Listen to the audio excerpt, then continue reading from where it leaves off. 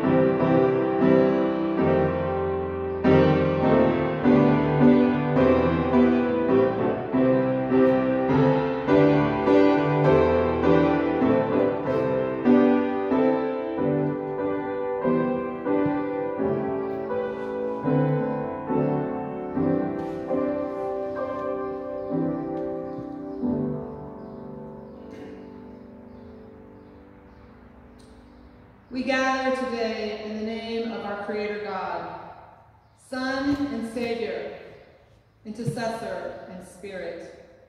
And all God's people said, Amen. Let us take a minute and confess to God all that is on our hearts and our minds.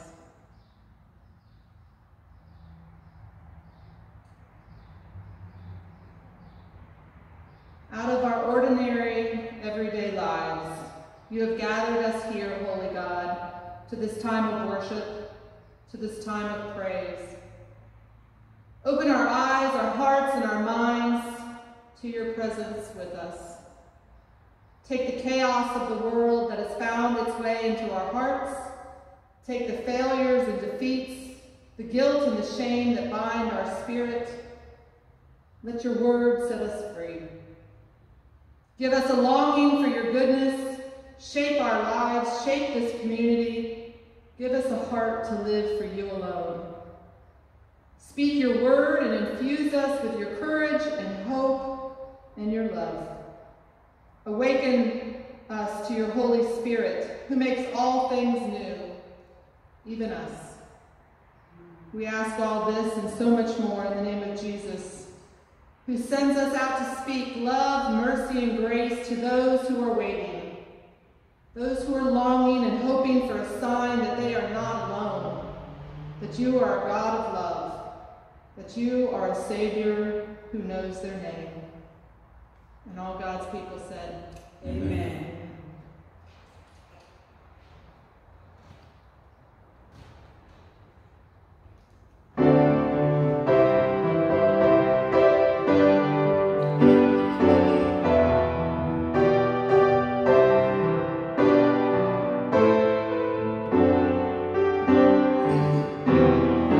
Holy, holy, holy, Lord.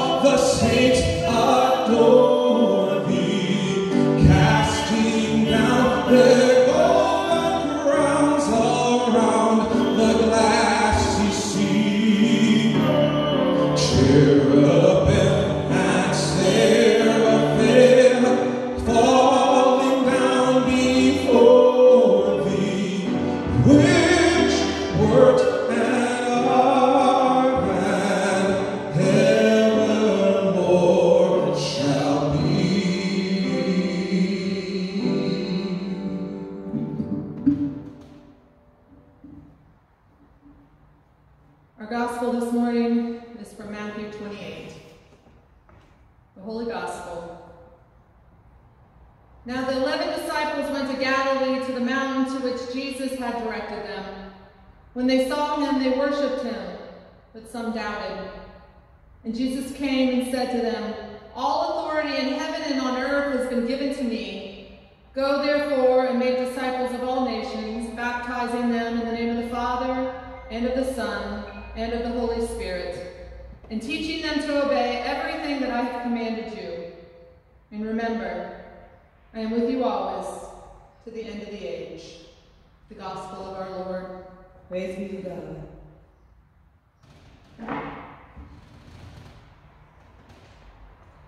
It's been another very long week. Riots continue. COVID numbers continue to rise. Unemployment numbers swell. Blatant injustice appears to be running rampant.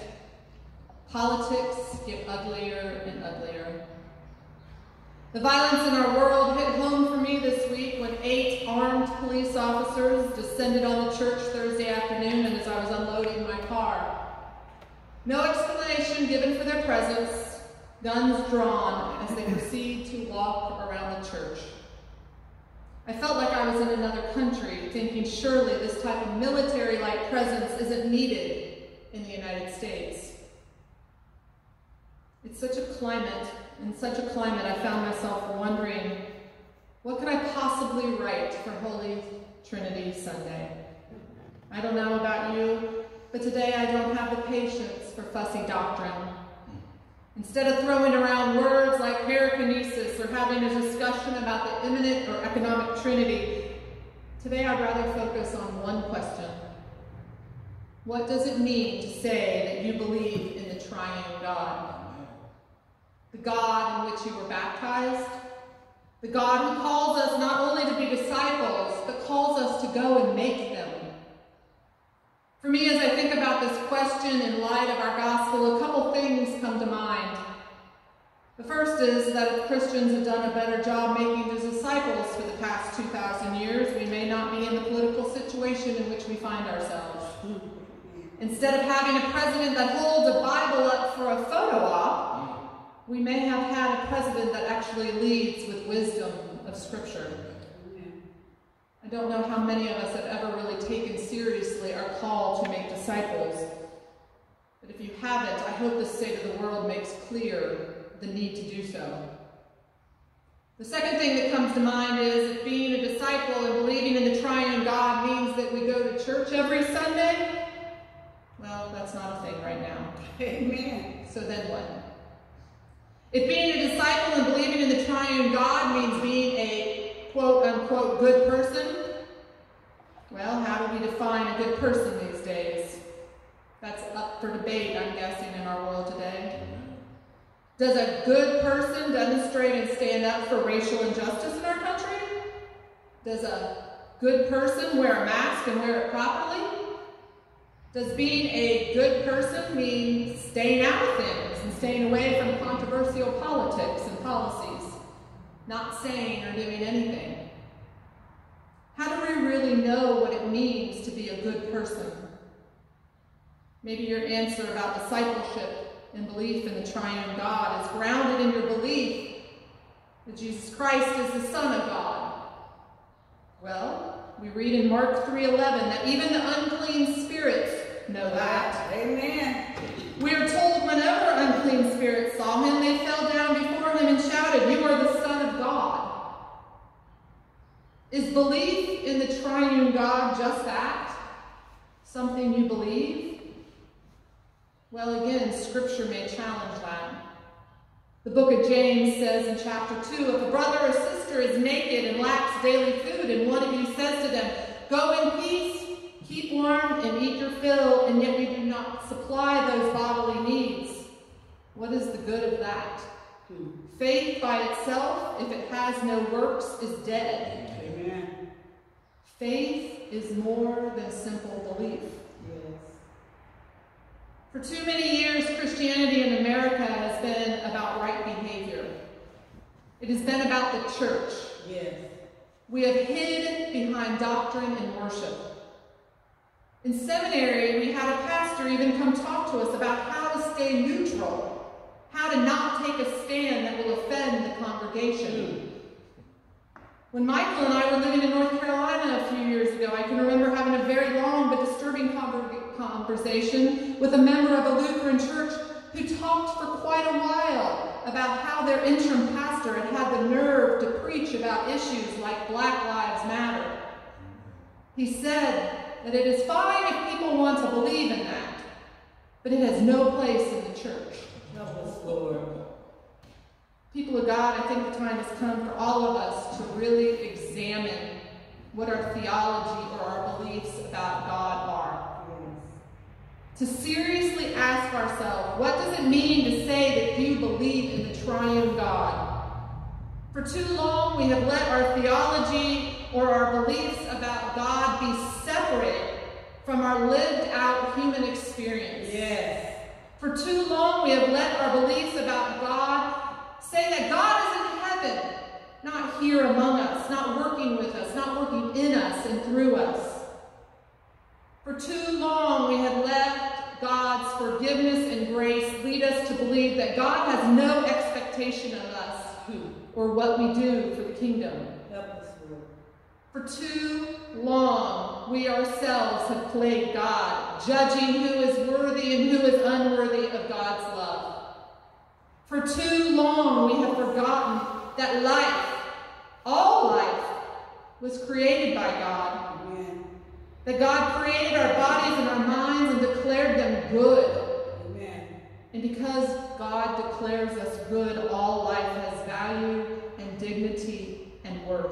Yes. Thank you. We have gotten big heads and forgotten, as human beings, we have no ability to judge fairly.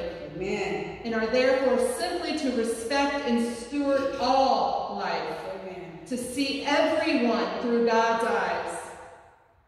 That is why we are called to live among and walk alongside those for whom dignity has been denied and love has been withheld, and for whom the circumstances of living and the power structures of this world have left trampled. Yes. If what we believe does not speak directly to what we are seeing play out in the world right now, the tragedy and loss, the sickness and fear, the valuing of economic gain over human life, then we have some work to do. Amen. Despite all that is going on, our faith should give each of us the sure hope in a better tomorrow, a reason to fight for a better tomorrow. Help us, Lord. I'm not saying we are not to mourn, we will mourn, but we have to know beyond a shadow of a doubt that as Psalm 30 says, weeping may linger for the night, but joy will come in the morning. Hallelujah. Amen. How we answer the question of what it means to believe in a triune God reminds me of Jesus' parable of the wise and the foolish builder found in Matthew 7. Jesus said, I gave you my word. I gave you my word like the promise we hear today that he will be with us always. And Jesus says, if we hear that word and act on it, then we will be like the wise man who builds his house on a rock. The rain fell, the floods came, the winds blew, but the house stood stood firm. It didn't fall because it was built on a rock. Amen. But Jesus says when we hear his words and don't act like it on it, like the foolish man, we are building our house on sand. Amen. When the storms come and the rain beats down and the wind blows, the house built on the sand will fall because sand moves and shifts and changes with every storm. Yes. Amen. Jesus gave us his word and promise that he will be with us always. But that promise is not an assurance of personal comfort. Amen. Instead, it's a promise to experience life with us. Yes. We are not to simply learn about God. We are instead to encounter God. God is Trinity, Father and Creator, Son and Redeemer, Holy Spirit and Sustainer. When we encounter God as Creator, we learn that God the Father has the ability to make a way out of no way. Yes. As humans, we are limited to what we can know and can imagine.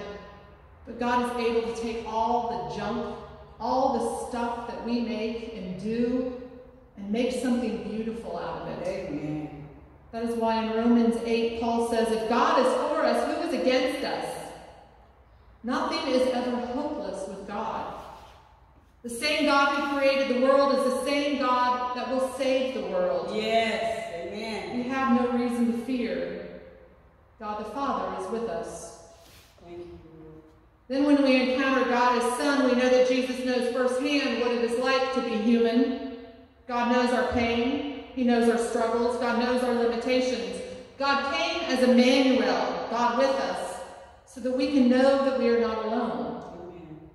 Jesus walks with us, even carries us when needed. He is our light in a dark world and our truth in this craziness. When we live for Christ, Paul says in Romans 14, we belong to the Lord, so that whether we live or die, we are the Lord's. Amen. Because of Christ, we don't need to fear death. But Jesus also says we can also give all our burdens to him. Yes. Burdens like the injustice we are seeing now in the world. Burdens like not knowing what the future may bring. Burdens like the lies, corruption, and violence that seem to be happening before our eyes. We can trust that as Jesus journeys with us in life, he sees it all. No evil deed as well as no selfless deed goes unnoticed. Jesus will judge everyone one day. Yes. Jesus will make things right. Not that we don't need to stand up for our black and brown brothers and sisters getting killed. We do. Yes. But we don't have to worry about people going unpunished. Amen. We have to remember that in God's kingdom, the first will be last and the last will be first. The lowly will be exalted and the exalted will be brought low. Jesus will come again and judge the living and the dead. Amen. And then we have God as Spirit. We talked about the Spirit last week on Pentecost. When we encounter the Spirit, we are gifted beyond our wildest imaginations. Amen. The Spirit, she is our advocate and our teacher. She can take the hardest of hearts and change even them. Amen. It is the Spirit that gives us courage. We need to speak up for our neighbors and speak out against the injustice in the world. It is the Spirit that gives us the patience and the wisdom to navigate the troubled waters that lay before us as a nation. It is the Spirit that gives us the peace that passes all understanding and the joy that will indeed come in the morning. I hope we can see that it is through Jesus' promise that he will never forgive us, that we see, experience, and live into God as Trinity. In 1945, as he sat in a prison facing his own execution, Dietrich Bonhoeffer wrote a poem called The Stations on the Road to Freedom. I'd like to share a part of that poem that I believe speaks to where Christians find themselves in today's world. Choose and do what is right, not what fancy takes, not weighing the possibilities, but bravely grasping the real. Not in the fight of ideas, but only in action is there freedom. Come away from our anxious hesitations into the storm of events, carried by God's command and your faith alone. Then freedom will embrace your spirit with rejoicing. just as God calls us to make disciples that when made will join us in our desire to make earth as it is in heaven. God also promises to be with us, not just in theory or in words, but in the very real experience that is life. When we let him into our life, when we join him out in the world, God will wrap us up in the loving embrace that brings us into Trinity, into the amazing oneness of God. Amen. Amen.